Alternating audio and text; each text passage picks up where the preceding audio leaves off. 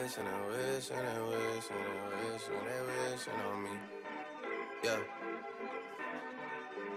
I've been moving calm, don't start no trouble with me. Trying to keep it peaceful is a struggle for me. God's plan, God's plan.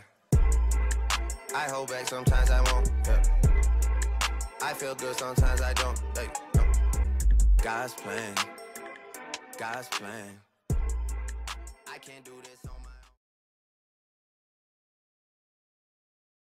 own. Welcome to our podcast. Podcast. What is this called? I don't know. Yeah, we just wanted to put together this fun little video thingamabob. To just talk about our lives. What's so special about us? Rory? We are the two stragglers. No, I'm kidding. We are going to, God willing, be entering the Dominican Sisters of Mary, Mother of the Eucharist, in August. Woo! And Hopefully. yeah, hopefully. And we wanted to document our last summer and just some of the fun things that we are learning on this insane journey. You know, we got the lovely clothing list. You know, Yeah. anything could happen. Literally anything. Anything. And some interesting facts about stuff you probably didn't know about entering religious life, because we didn't know either, and now we do. So yeah, so this is our first episode, I guess you could say, our first video. And I'm Rory. I'm Autumn. So for our first video, we wanted to talk about what even is discernment, and if you have seen the show called The Sisterhood, isn't that Becoming nuns. Becoming Nuns? Because there's a sisterhood of the traveling pants. I literally was About just that. thinking about that.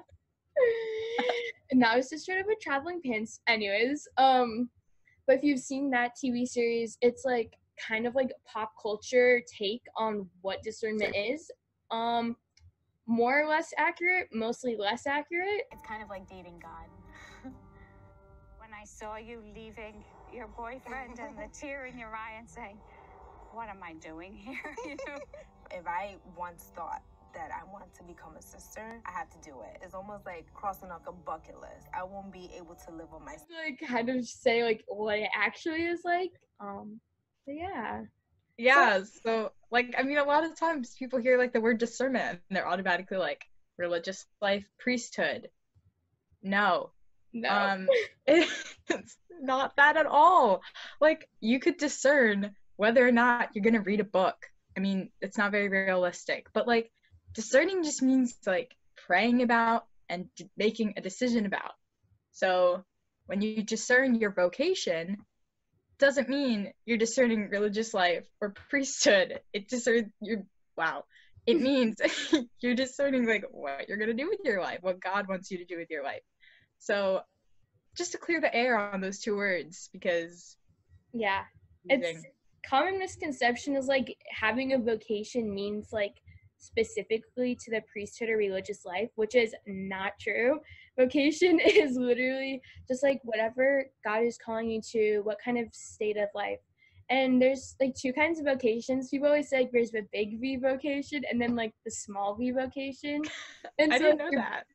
So your big V vocation is married life, single life, priesthood, religious life. And then your small V vocation is what are you called to in the moment? So right now my small V vocation is being at home and helping my family living it up in coronavirus. Yeah, right. And actually there's another vocation. It's everyone's vocation to holiness. And so everyone is called to holiness. It's the general vocation. And then there's the two other ones. And so how would you discern your vocation, Autumn? Is this something that God's hey, Autumn, you're called to be a nun. You need to enter tomorrow. Is that how it works? I wish. This isn't even a phone. It's a Bible. Hey, wait, that's a good point. No. So, yeah, you're not going to hear a voice from God. I mean, if you do, that's great. But, bro, probably not. No matter what vocation you're called to, you just start with praying. You don't got to pray 5 rosaries a day. Heck, I barely pray 1. probably shouldn't have said that on here. But, you know, you just gotta start growing closer to God. It's like once you do, that's when you can like actually start hearing him. Probably won't be hello, but it's a start. Like you just gotta start growing in relationship with him. Because that'll help you no matter what your vocation is, like married, single, religious life, priesthood. Am I forgetting any? I think those are them. Okay, cool. And like no matter what it is, like you need to grow closer to God because ultimately that's like our goal. But yeah, like praying, Eucharistic adoration, hello, is like Oh. the best. I mean, yeah. Wait, Rory, but like what about like right now when we're in this time of Corona and like there's still not live everyone prayer has that. on the internet, but you don't even have to be in front of the Blessed Sacrament. You can like, I know people who do like internal adoration, so like they're like, okay, God, like I'm gonna sit down and like be with you, because I mean God is always with us. I mean, like when you're with him in the Blessed Sacrament, it's like pretty cool, but if you don't have access to the Blessed Sacrament, then you know, just like taking time for prayer and silence is like super necessary. And then I would say like the next steps, like after praying, would be kind of like where are your desires leading you? But to be open to any of them is probably, it's like necessary, because if you're not open to it, then it's going to be a lot harder to figure out, because then you're kind of saying like, okay, God, you know, I want to know what my vocation is, but I really just want it to be this one thing, which doesn't really fly with God, because he's like, Don't do that. you're supposed to be asking, It's not a good idea. yeah, you should ask like, God, what do you want for my life, instead of, okay, God, yeah, I'm open, but Here's the plan. yeah, this is what I want. So if you Don't could say that. comply That's with what that, Rory and I did, and look where we are. it didn't work out. But So if you find yourself asking these questions and thinking, what is my vocation? Because I don't know, we have 4 very helpful ideas for you to figure it out. Spend time in prayer. Prayer. Can't say it enough. Prayer. Friend of the Blessed Sacrament is great. Mass, also a good option. The Rosary. Grow closer to Mother Mary. That's. Yes. I'm currently. Oh shoot! I need to read my Marian consecration for the day. But I'm currently in the process of renewing my Marian consecration. First time around, I was like, I'm just kind of doing this for kicks. But like this time, I'm like, no, Mother Mary, I need your help. Because let's be real, she knows Jesus the best of all of us. So, Yeah. Read the Bible. Oh yes. That's very important. Yeah. So I'm sure like everyone, if you don't even have a Bible at your house, like use your phone. We all have phones. The Bible. Get that usccb.org. Yeah. So handy. Very handy.